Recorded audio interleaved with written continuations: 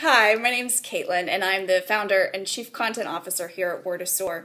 And Dave's the guy that wrote this post. He is one of our content consultants. And I'm going to start posting video clips with our weekly blogs. And I want to do that because I'm hoping to amplify the ideas that are presented in what we're writing about, and see if that can actually augment them and create more reader engagement too, which is, kind of funny that this is this week's post because that's what he's talking about. So I want to share 3 ideas with you, and then I want to ask you for a favor. And the 3 ideas focus around what Dave does really well in this piece, so that we as marketers can drill into what the science of content construction is.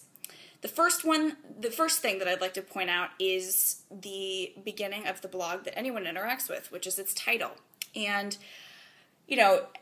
as humans, I think that we're just attracted to an idea of a secret. We want to be let in on a secret. And particularly today, when we're let into, or want to be let into, this idea of quick value, which is conveyed by the phrase that he uses, the one word secret, that's something that is magnetic also. The second thing is Dave's personality, which really comes through his humor. He tells us he's talking to mom, he's talking to his friends, he's self-deprecating.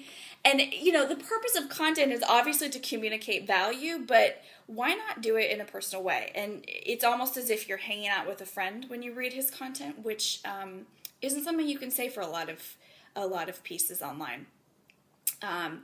But the third thing that I want to point out is by far what Dave does best of all, is, and that's related to the blog structure. And I visually think about his structure in terms of 2 consecutive arrows, and I drew a diagram to help talk about this. But, so you can see in this first arrow, Dave introduces his topic, and then he talks about the challenges that we as marketers face in creating content to make it, quote, compelling, right?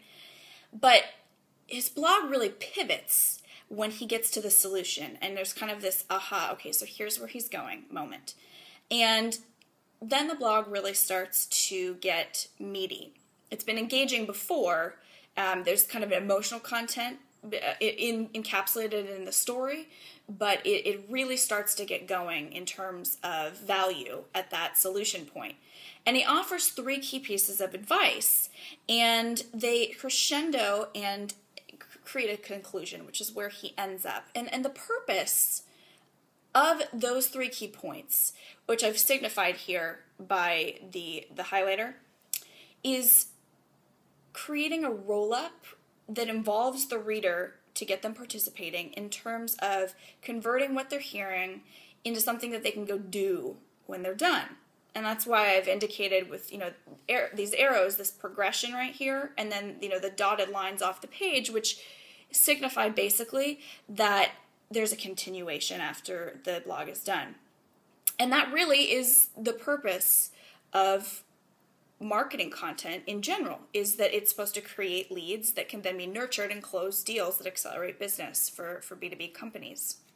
So there's kind of a meta thing going on right now also, which is that I am trying to get you to participate with me in a new way. And I'm going to be tracking over the course of the next 3 months our levels of readership here in the blog. And so I would really love it if you could do me the favor of sharing our weekly content, whether it's this video or this blog, in the links that are at the bottom of the blog here on the page. If you can share them to your social networks or leave a comment and let me know what you think, what you're doing that is working, and also tell me what you'd like to hear about in the future. We will measure that and also integrate it into our editorial calendar going forward. So talk to you next week, and thank you for tuning in.